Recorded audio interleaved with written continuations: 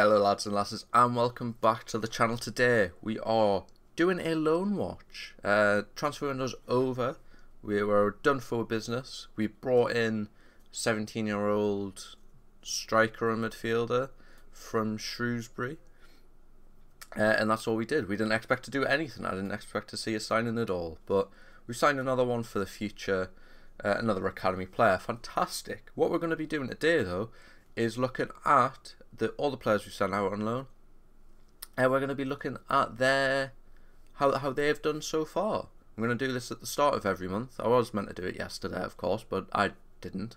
Don't even remember why, but that doesn't matter now, does it? I'm doing it today. It'll be out at the start of the month at some point. Obviously, we've got the Brighton game later today as well, so I need something to do until then.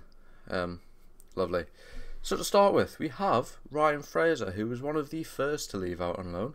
He has played one championship game, and not even the full game. He played 34 minutes against QPR in their 2-1 win, and then wasn't picked for... Oh no, the Sunderland game is today. So he's played the one game he could have played on match day 4, so he missed the first 3. So he could end up playing the day. That'll have to be saved for next month. Good on him. He got a yellow card though, so I mean a yellow card in 34 minutes of football is quite interesting. Jamal Lewis hasn't kicked a ball at all. He's not found the field. My guess is he's still injured. Otherwise, I don't understand why he hasn't kicked a ball. I think he's a decent little player.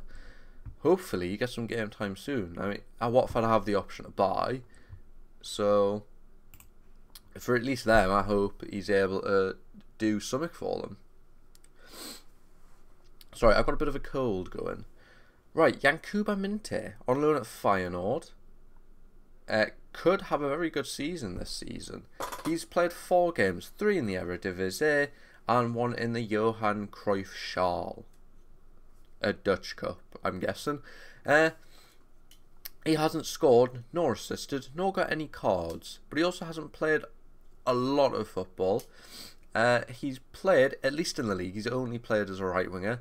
In the cup, he played more of a striker role, so versatile in that sense. He's played 7 minutes against Fortuna Sittard in a 0-0 draw, 25 minutes in a 2-2 draw against Sparta Rotterdam, and then 62 minutes in a 6-1 win against Almere City. So getting that game time, which is what we want. Hopefully Kuol's getting his game time. We'll check that in a minute. And then he played 28 minutes in a 1-0 loss against PSV Eindhoven. So obviously not expecting them to win that game, but he has made the appearances in all the games he could have at the moment. He's played in all 3 match days, and then in the it was the final of the Johan Cruyff Schaal. Wow, I don't know.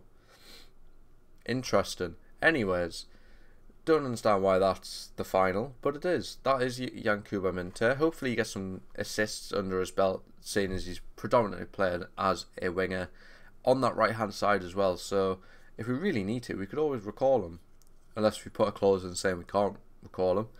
But that might be an option come January time, if we really need it. Harrison Ashby now, he's had quite a decent start to the season. He's made 6 appearances, got a goal and an assist.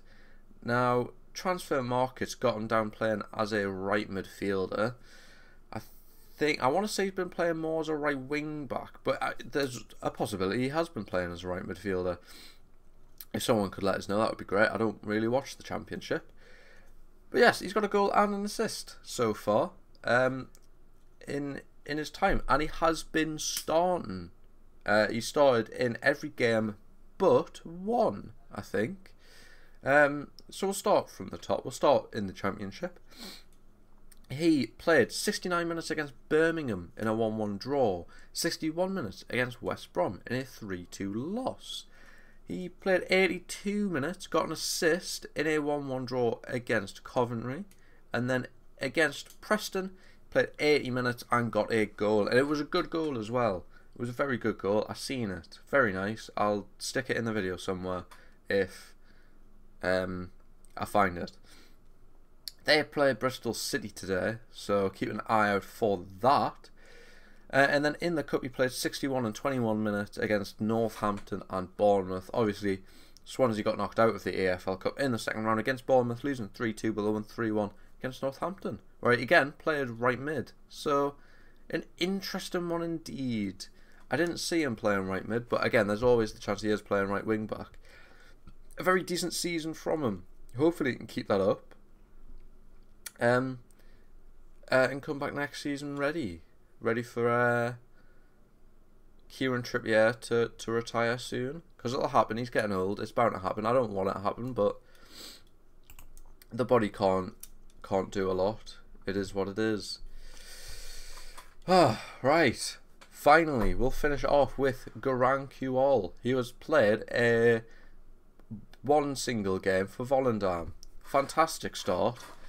He's played 24 minutes as a striker against Vitesse in a 2-1 loss, and then wasn't in the squad for their game against Go Ahead Eagles. So that's good. He's not. It's an interesting one. You've got to wonder what is happening so that he's not playing these games. He played 9 games nine games for Hearts last season. 7 in the league, 2 in the cup.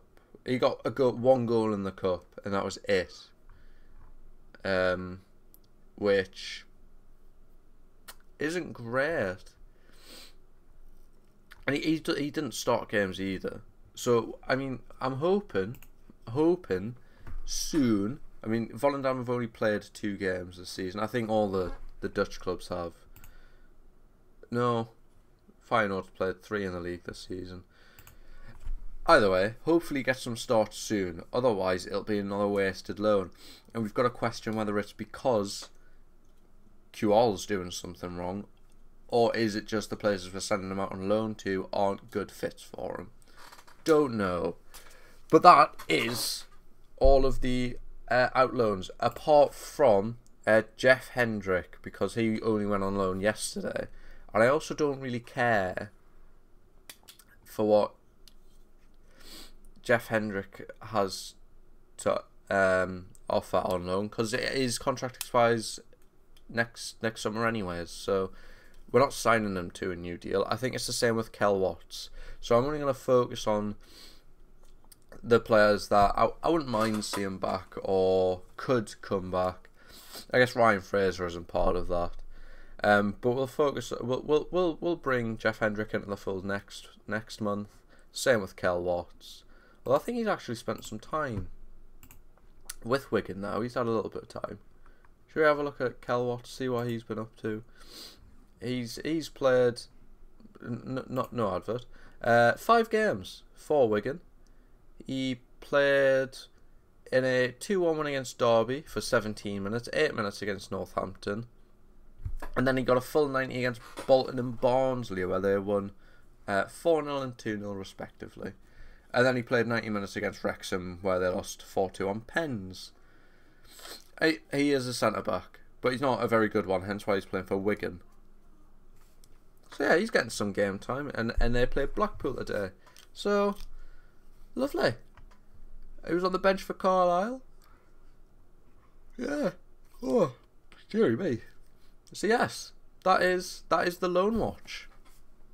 We'll be keeping an eye on that. The next one will be in October. Start of October. I don't know why I struggled with my months there.